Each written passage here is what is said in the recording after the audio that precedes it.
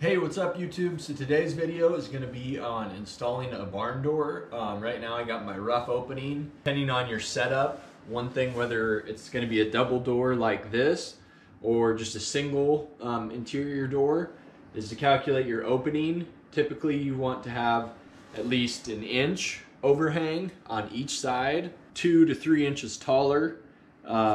If it's for like a bathroom, you may want to go 2 inches over each side of your finished opening. That measurement is going to be taken from the inside of your jamb, the ID of your jamb when you finish it out. So like my door right here, going to be my barn door. There's going to be two. Typically like if you actually buy a barn door, they'll be taller than a standard interior 6'8" door. So yeah, that's 7 foot versus 6'8", so you can see I got plenty there. Also, one consideration is how much room you have depending on what hardware you buy above. That's something to keep in mind because that you could have clearance issues up here. Also, when you're laying out and trying to design this, how far your track can go. Also, any obstructions on the wall like light switches that you'll cover up.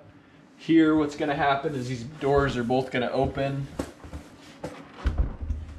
and hang on the sides, which I'm alright because my doors are 26. Figuring out my opening, since both my doors are 26 inches, I'm going to take an inch off my doors because I want an inch overhang. So that's 25. So the inside of my jambs need to be set at 50 inches. For these out, so the inside of my jamb's 5/8. Now if you single interior door, like a standard doorway, there are barn kits I've used before from like JELD-WEN that have almost a flange that goes on the top and bottom that gives you extra to make your door. You can still use a standard interior slab door, 6'8" door for like a barn door style setup. I've used those before. They work pretty good. The JELD-WEN I picked up at Home Depot, it actually had a soft close feature, which was very nice. Also, the attachments you put on the top and bottom are like a black powder coated look, but essentially they would go the whole way to give you your extra height. So it'd be a piece you would mount to the top of your door that'd give you so much. One kind of cool thing about that system is it also comes with a stopper, that JELD-WEN kit that you'd put in your floor, and on that track you put on the bottom, it's almost like already giving you your mortise. So that way you'll see on some barn doors, you know, people don't put anything in the floor, like a track for them to go against. They'll veer out. So that JELD-WEN system was nice, not only for the soft close, but for the kind of the door stop that went on the bottom. It's almost acts as a track. Whatever you do, I would recommend something on the floor, whether that's a little piece of, you know, like angle that kind of guides the bottom of the door so it can't come out, or some people will mortise on the bottom of the door. They'll take their router and mortise something and put like a dowel on the floor or anything there just to keep your door from, when it's moving, that it can't kick way out. The soft close feature of that JELD-WEN kit was very nice. You know, you could push the door almost like a cabinet, then it'll totally open, grab the handle to close it, and it would, you know, take it right to center and stop. So now we're going to continue with kind of laying out our opening. I'll show you how to go about that. So this kit, my barn door kit, came from Menards. Since I have 2 doors, I'm going to need 2 sets. This is called the Colonial Elegance Barn All-in-One Kit. So obviously it's going to come with your rollers, your track. Since I'm having 2 doors, basically the flat piece of iron at the top. They sell a connector to join your 2 pieces together to give you one long track. So that's this little piece where you can see you connect your 2 pieces of flat bar. Comes with your instructions, pretty self-explanatory. So like on this kit, it says from the floor, add 1 3/4 inches to the height of your door being installed to determine the center height of the rail. And if it's not installed level, the door obviously may slide, and it's just hanging there. So all these barn doors are pretty similar. So we'll go about laying out our opening and getting our jamb installed first. Okay, so when you're prepping your opening, What I like to do is put a control line, which you take your long level, you could use a laser. You hold your level an arbitrary height, you know, just where it's comfortable, where you can see your vial. You get it level. You strike each side of the drywall. And then what I like to do is transfer, you know, I scribed here, I'll transfer to the inside of the jamb each way.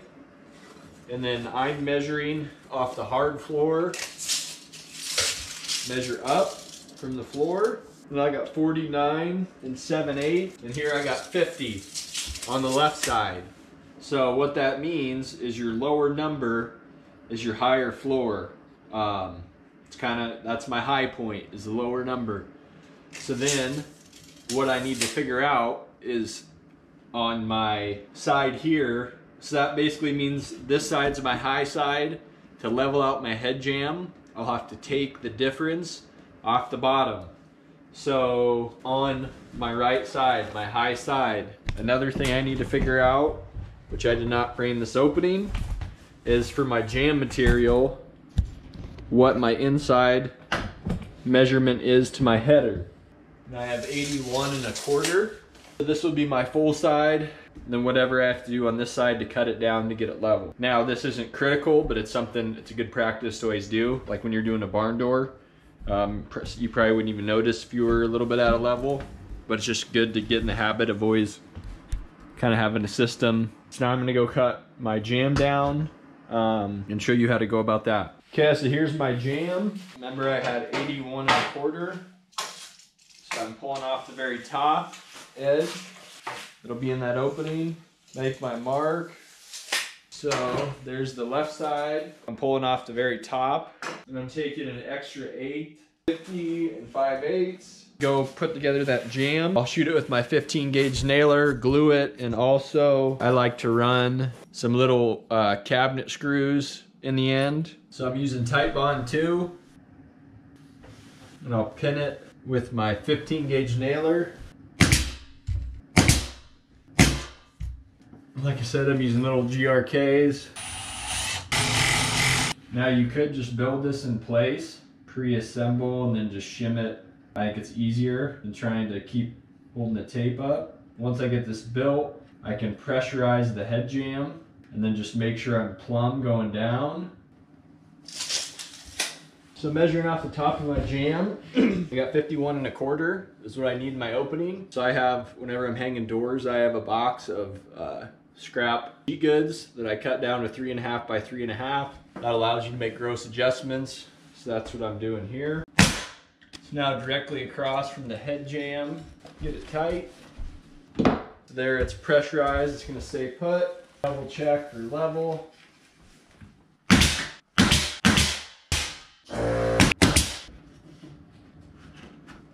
So I got my top set on this side, now I'm going to set the bottom. And as you go along, make sure your drywall planes out before you attach your jamb. Make sure it planes out.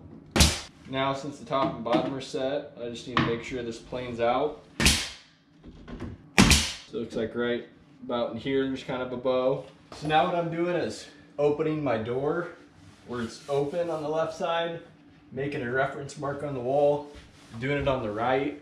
That way I know how much track I need, bare minimum, to open. So I did that on each side. I also marked a center line for just reference the center of my opening. What I'm gonna do is see, I have a header, and then I'm gonna locate my studs and kind of just play with the my flat bar track to see where it's gonna work out best to not only hit, obviously it'll be easy in my opening to hit my header, but then as far out I go to hit. So most barn door hardware will have 16 on center holds for your legs.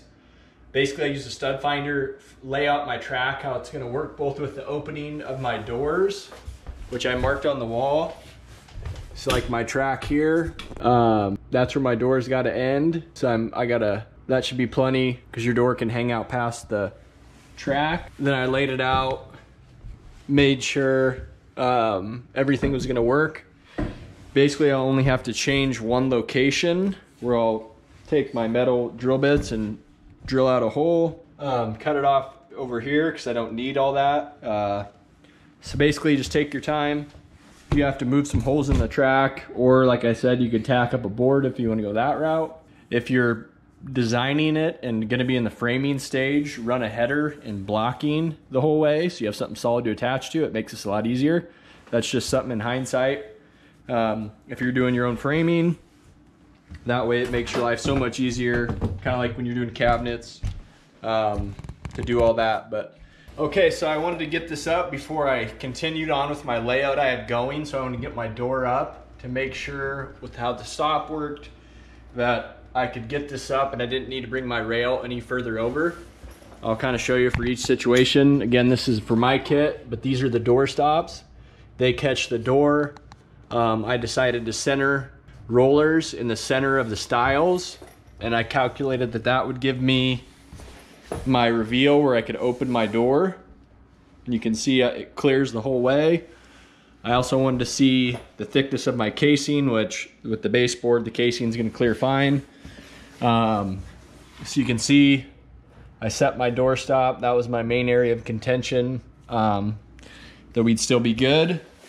Now basically what I have to decide, and you can see I got my connector on, that needs adjusted.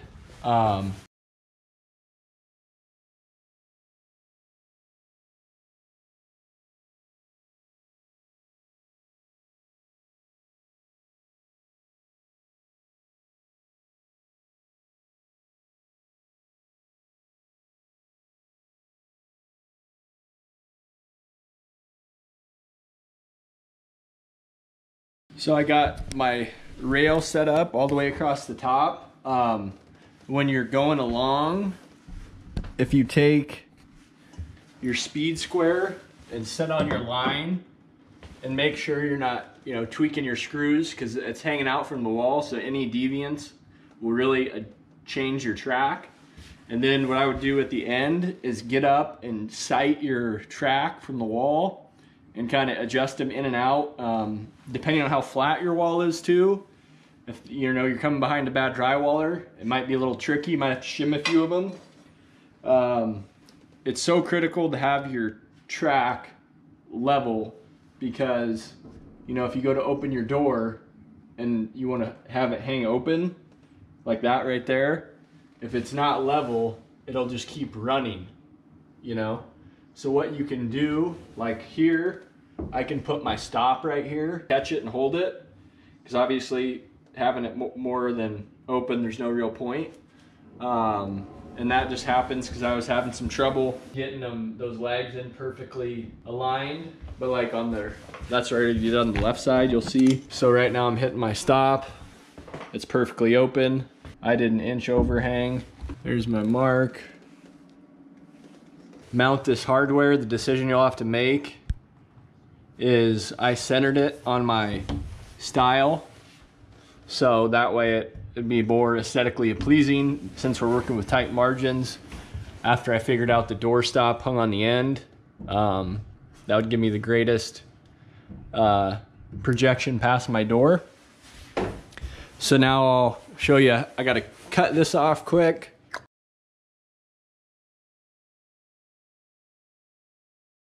So per the instructions on this door, you come down 5 1/8 from the top of the door and then mark the center. And my stile is 4 inches, so I come in at 2, and then I'm drilling a pilot hole.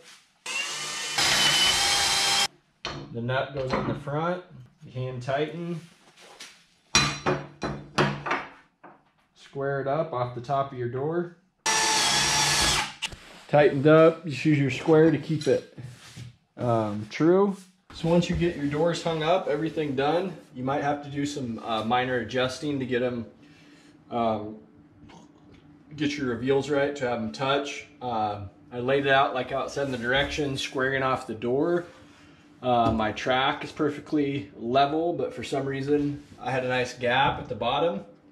So basically what I did is took my drill bit and essentially wallered out the tops of the holes that could bring each edge down, and not I marked where it originally was, so I knew how much I had to gain, and I would say maybe 3/16 of an inch on each side, and that closes it up nicely.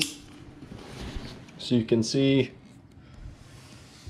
Now what I'm going to do is, it comes with some anti-jump stops for the top that I'll attach, and then it looks like a floor guide, and then I just got to case out this opening. So thanks for watching. I hope you learned something from this video, got something useful out of it. Please go to Meyer Construction, hit like, hit subscribe, and keep hammering.